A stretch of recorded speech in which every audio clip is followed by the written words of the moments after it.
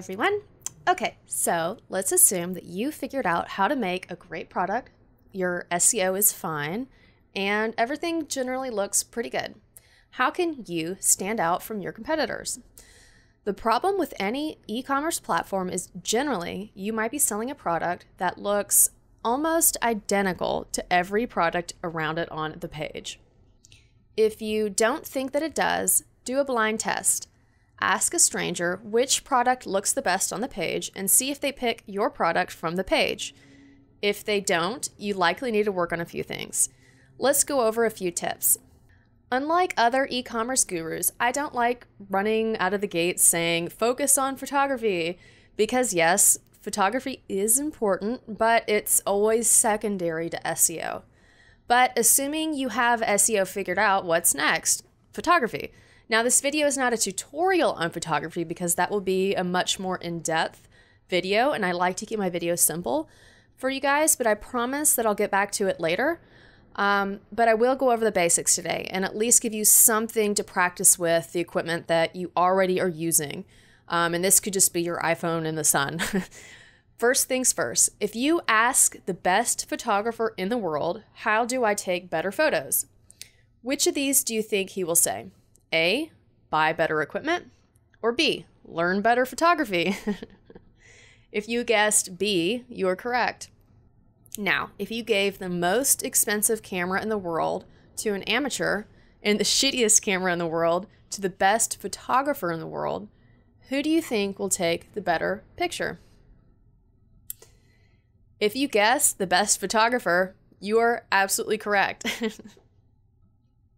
All right, so if you're familiar with my brand and my products, Ring Crush, you can see my style of photography on ringcrush.com and on my Amazon and Etsy page. I did take every single picture myself. I'm very proud of that. The single greatest investment that I made in my career was teaching myself photography. Not all of my pictures are 100% the best, but I will say I am very proud of them. Some of them I took with no equipment at all. With my iPhone, and I never changed the photo even today because I have made a lot of money, even thousands of dollars from those listings. So why mess with success, right? Yes, I do have better control with nicer equipment, but it isn't really necessary. So enough talking, let's get to the meat of the video, or jackfruit if you are a vegan. Okay, so some companies like Amazon will give you rules like you must use a white background to sell on Amazon. Now, this doesn't apply to Amazon Handmade, but we can discuss that in the comments if you want. But for Etsy, there are no rules like this. You can kind of like do whatever you want. Some gurus will tell you to use a white background anyways because there's some old studies that say the conversion rate is higher.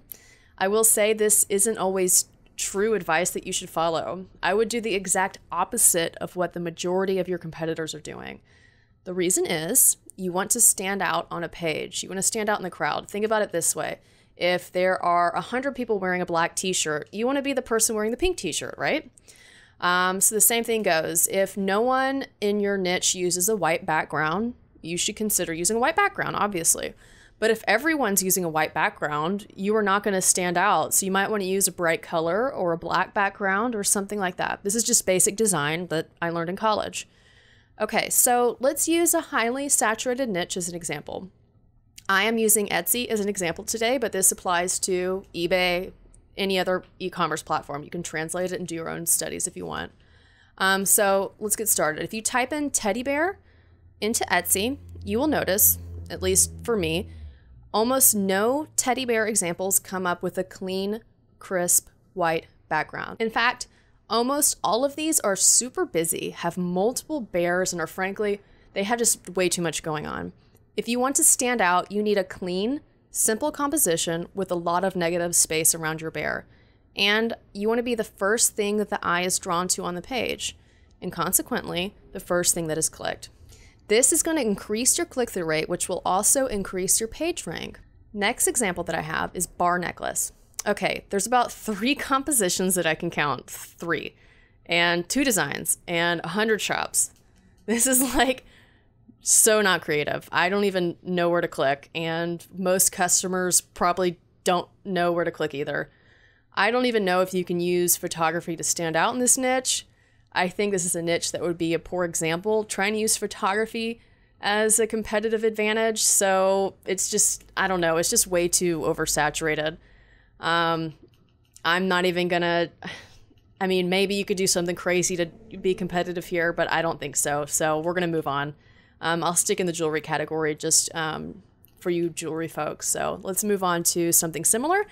Let's go to tie bar. Okay, this one's interesting because I see a lot of white and busy. This means white backgrounds and the composition is too busy. I would clean up the composition, meaning make it more simple, maybe one tie bar, and switch to perhaps a black or a bright color background to really stand out. Okay, and finally, last but not least, as you may have noticed, almost everyone on Etsy focuses on black or white. Why? Because it's easy. I want to show you something. Etsy loves to feature color and great composition, but mostly color. Find some complementary accessories like flowers or cute little things that might complement your product to help frame the picture, and you will greatly increase the odds of getting featured, which is the key to dramatically growing your following. Check out Etsy's Instagram to see what their editor loves and use this for your inspiration to help brighten up your own Etsy page and your own Instagram. Remember, color is fun, and I promise your followers are gonna love it. Also, today I'm running a special. If you subscribe, I'm gonna feed my ducks some special treats tonight. If you don't, they're gonna get boring duck food, so don't be mean. All right, bye.